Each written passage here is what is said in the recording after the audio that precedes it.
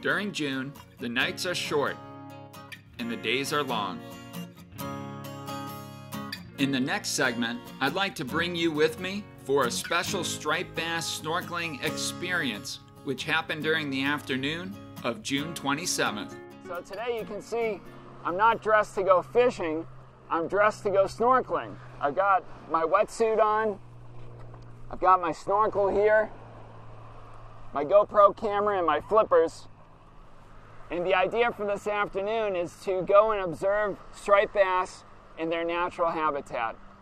I'm really excited to share this with you, and hopefully the fish are here today yet. You never know until you get in the water. A little chilly, but not too bad. So what I'm going to do, I'm just going to swim out, start looking around these rocks and the weeds, see if there's any bass hiding in them. All right, here we go. What a perfect day. The water's nice and clear. Can't beat it. This is great.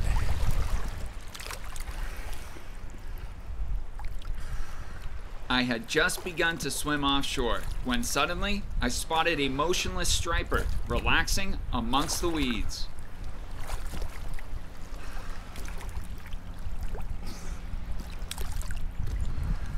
The bass looked right at me before slowly swimming away.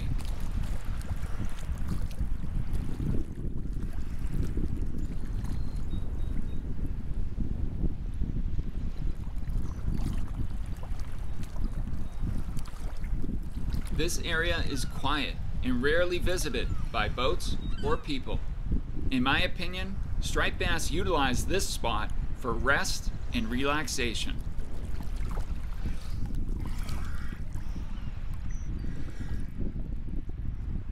The fish were now aware of my presence. However, instead of spooking and swimming away, they came closer and began swimming in circles around me.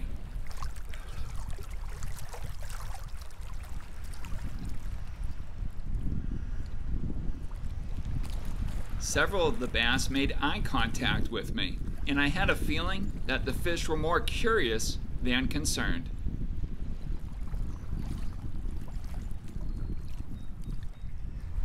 An interesting thing I've noticed doing this over the past few years is that if I just remain still, the fish will not just come up and investigate me, but oftentimes the entire school will start circling around me, which is really interesting. I don't know why they do that.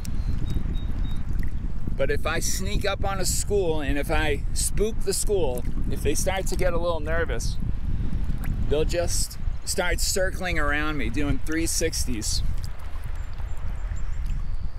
Interesting behavior.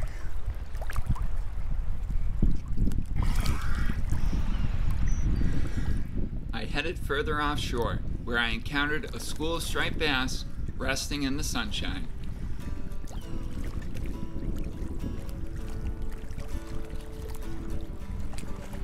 It was a beautiful experience being surrounded by so many fish.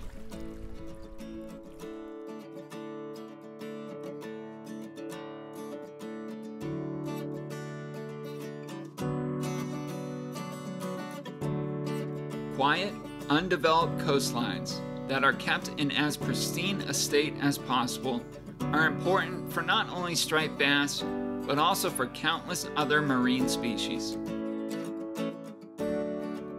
Like humans, I feel that all these fish really want is food and a safe place to call home.